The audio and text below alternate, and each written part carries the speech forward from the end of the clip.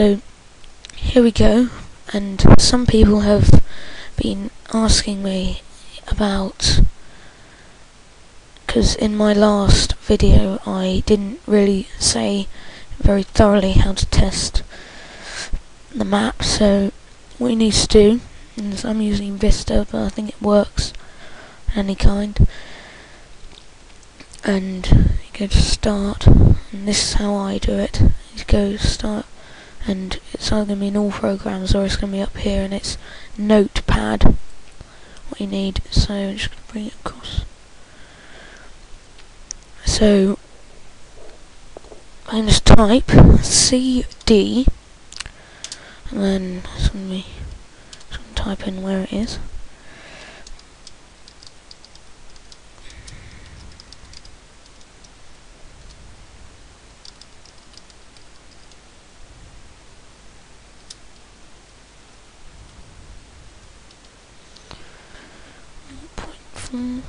.2, and I've got another folder in that, which means I have to type it again.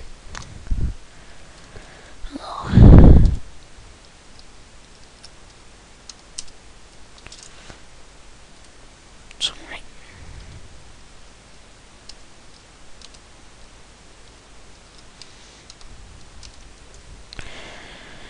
So that's it, just for that.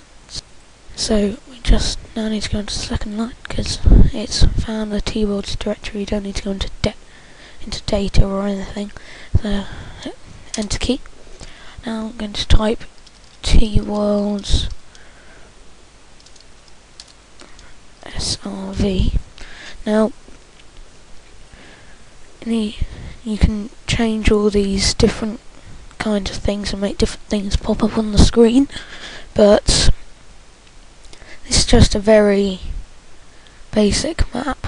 So what we're then going to do is spacebar and then these speaky things, SV map.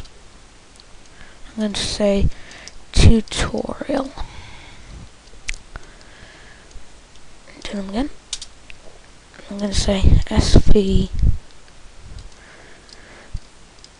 game type. I'm going to say CTF. So that's all you really need to do.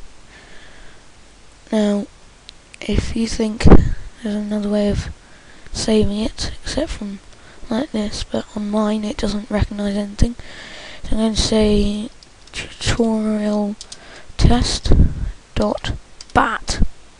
Remember that .bat at the moment, because obviously it'll think it as a batch file, so run it, and most Windows will accept a configuration file, which is CFG, but I do all mine with .bat. So let's save it. And now I'm going to pop this up, and don't click on tutorial test. As you can see, it's come up here, and just going to make you go bigger. And now I'm just going to open up teeworlds. Probably won't be able to see this very well, sorry guys. So it's at the top, you don't want this on, connect, and as you can see we wrote this code, so I wasn't lying or anything. You can do this, so thanks for watching.